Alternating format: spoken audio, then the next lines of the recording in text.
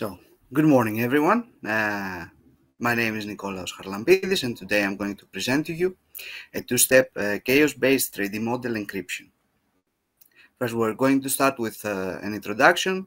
Then I'm going to show you the proposed chaotic maps and the proposed encryption scheme based on these chaotic maps. Then we're going to provide you with some security analysis for the encryption scheme, and then we're going to finish this presentation with some conclusions and future research. So first things first, what is chaos? For example, in physics and mathematics, by chaos and chaotic systems, we refer to deterministic systems that showcase extreme sensitivity to initial conditions and parameter values. This means that if I was to compute the solutions of a system with almost identical initial conditions, these solutions will diverge from each other in a very short period of time. There are two major areas for chaotic systems. The first is emergence in nature, with applications in engineering, meteorology, biology, astronomy, and basically in almost all physical phenomena. And the second is chaos applicability. And we see applications in robotics, weather forecast, pandemic crisis, circuits, and information security. In particular, in the discipline of information security, there are many advancements in the field of chaos-based cryptography with ubiquitous applicability. For example, in random bit generators, watermarking, hashing, secure communications. The determinism, the dubious behavior, and the low computational cost of chaotic systems provide an excellent foundation for implementing a plethora of encryption schemes, and particularly chaotic maps of low dimensions that display regions of constant chaotic behavior. So with that in mind, we decided to modify two chaotic maps in order to take such behavior. The first map we took was the sign map, and we modified it to obtain a new polynomial chaotic map with odd exponents. And the analysis of its behavior, here on the left, you can see the modified map.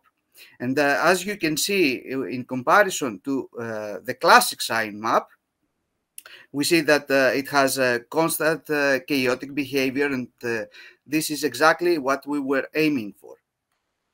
And this is also being verified by the corresponding approximate entropy diagram, where in black we can see the sign polynomial map, and in red you can see the classic sign map.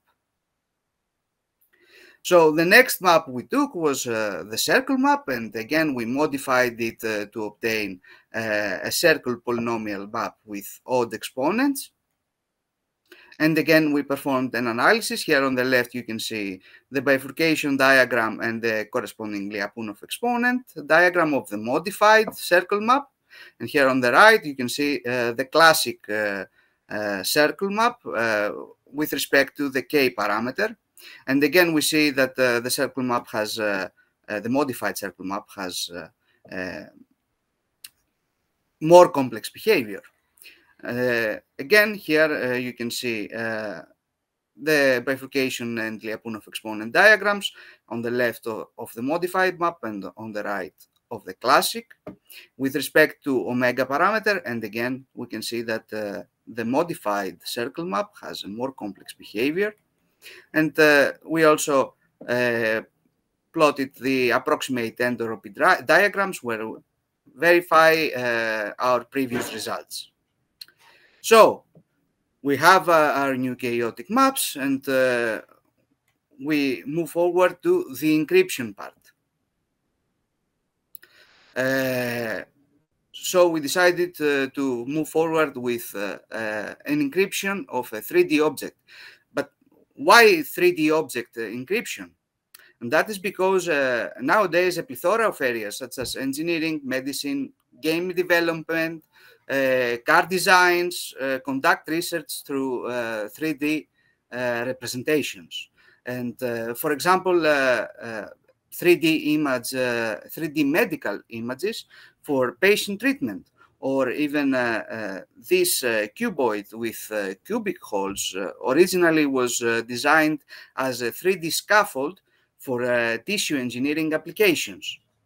As such, safeguarding digital 3D models is meaningful, since they may refer to either sensitive information or products still in research stage, and its patent is pending. So we have our 3D image, and we think how we can actually move forward with the encryption part. A 3D object is more complex than an image. So we define a 3D object through a pair v, f, where v is the vertex coordinates and f is the connectivity list.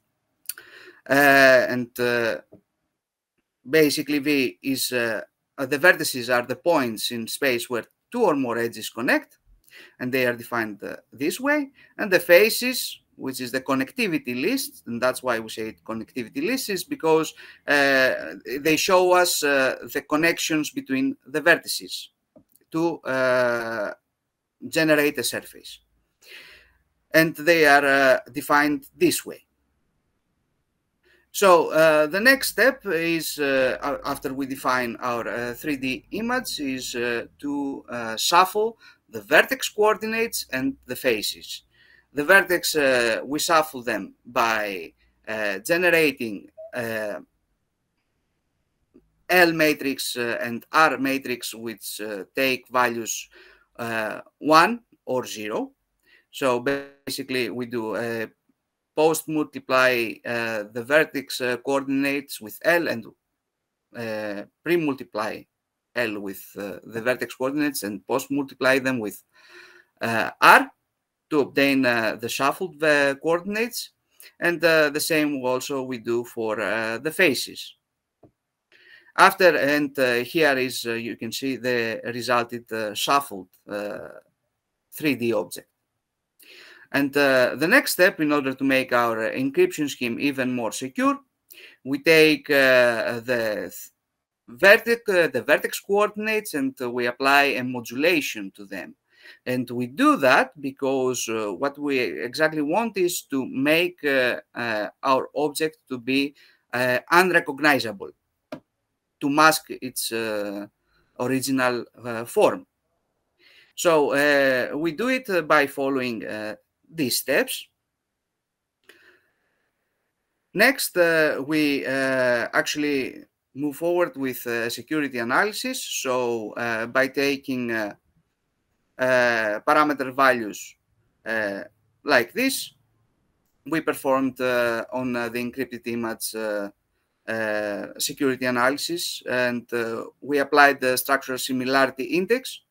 And in this case, structural similarity index for a 3D image implies that if we get values from -1 or 1, close there, implies matched vertex positions. Otherwise, that would imply that the vertex positions are mismatched. So we computed the values for the original versus the shuffled vertex, the shuffled 3D object, and the original versus the encrypted object. And as we can see here, we have values that are very close to 0. So this is something that is desired and encourages us to move forward with this encryption scheme. Another test we performed was correlation coefficient. So basically, we examined the correlation between the original vertex positions, the vertex coordinates, with the shuffled and encrypted vertex coordinates. And what we can see here is that the correlation coefficients are very close again to 0, and this is something desired again. Next, we performed a peak signal to noise ratio test, and in this case, high positive ratio implies matched signals, while on the other hand, a low negative value of implies mismatched signals. And again here, you can see here that our values are very lower than very low values of peak signal to noise ratio. Now to the key space sensitivity, the minimum requirement for an encryption to be robust is 2 to the power of 100. And in our case, because we have 32 parameters and for a precision of 16 digits, the upper bound key space can be computed to be 2 to the power of 1792. Furthermore, since the system is chaos-based, any minor change in the parameters will result in a completely different outcome. Therefore, the sensitivity is ensured. Now, we also did a distribution of occupied positions in the x-coordinate, y-coordinate, and z-coordinate. And you can see here that in blue, we can see the original model, and the encrypted in orange, you can see the encrypted model. And in all of these three cases, we can see that our encrypted model has a completely different distribution. And this is also being verified by these two scatter plots, where in the first, in the left image, you can see the scatter plot of the original model, and in the right figure, you can see the scatter plot of the encrypted model. So to sum up, we presented to you a new 3D image encryption technique. And this encryption scheme is based on two polynomial chaotic maps with odd exponents that exhibit large regions of uninterrupted chaotic behavior for large changes of control parameters. Second, this encryption scheme is divided in two steps. The first step is the shuffle process of the vertex coordinates and the faces coordinates. And the second is to modulate the vertex coordinate to completely alter the shape and appearance of the 3D object. Last, we performed a variety of tests to verify the robustness of the encryption scheme. Now, future extensions of this work will include another basic characteristic, which is texture. Basically, we're going to add color to the 3D images. The second is as the image gets higher and higher with more points, this method will require much more computational power. So this is something that it is within our interest to optimize the encryption procedure in a way that is always fast, no matter the size of the 3D image. And the last steps is that the last extension that we have in mind is that given that there is a connection between the faces and edges, it will be studied a way to produce an encrypted 3D image by altering the topology of the 3D image through the adjacent matrix. This means that now the faces will no longer be defined by three connected vertices, but each face will be chaotically defined, resulting to a more complex encryption schemes. Thank you very much. If you have any questions. Thank you for this very nice presentation. Any questions from the audience? Yes, I have a question. Yes. Can I ask you, what is the practical usage of the result? I mean, in which field of science you can use it? In which field of science? Yes. In the field of information security, you can use this. And more deeply, like some example, because really interesting topic, and I want to understand where it's practical. So, for example, we have this 3D scaffold, okay? And this is this scaffold is meant for medical engineering purposes to to put the scaffold on a patient, and around this scaffold, tissue will grow. This scaffold, as research grows, it will be patient dependent, so it will be only for a particular patient. So this becomes immediately how can I phrase that? A sensitive information, because it's regarding a patient. And on the other hand, given that companies, pharmaceutical companies, they try to develop products one faster than the other. The encryption of such object will allow a pharmaceutical company to secure herself from another company that is interested also in the same field of research. Am I clear? Yes, thank you very much for your widely answering. Thank you. Any other questions from the audience? Professor Bardis. Yes. Thank you very much. Very interesting presentation, Mr. Karalabidis. This encryptions, we needed to make it in very fast, in real time, as I understand. Yes. Yes. So your method, as I see, they need a lot of time to make this calculation. Have you made any estimation on that in with real data about this encryption? Because we have to make a comparison, comparing with cyber ciphers, stream ciphers with symmetric algorithms, and we can make a comparison. Have you made comparison with that algorithms? This is indeed a very nice question, and thank you very much. It's a subject that we are still working on it.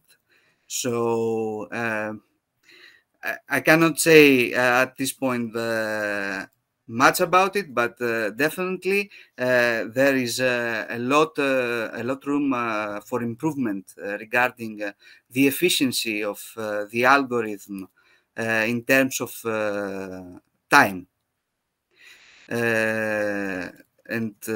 Yeah, I mean, as I said, if this is a relatively small image, so the encryption was fast, but if it grows larger, it will be time consuming and not very relevant. So that's why we actually have to optimize this procedure. Yes. Thank you. Thank you very much. Thank you very much. Any more questions from the audience? I have one question. If you go to the, I think it was one before last with the graphs, the slide with the graphs. Not this one, the one with the scatter and the. Okay. Yes. Yeah. So here in the two bottom graphs, initially it's occupying almost all the range that it has available, but then after encryption, it seems to be concentrating near zero. Is there yes, on the left side, you can see actually a structure, the structure of the original model. Yeah. Here on the right, the shape of the original model now is lost, inconclusive. Yes. Yeah. So I was wondering if there is any, if this is systematic, it happens always. If you've thought of any physical meaning that this may have, maybe, I don't know, one, because this this happens due to the module operator we're using, and here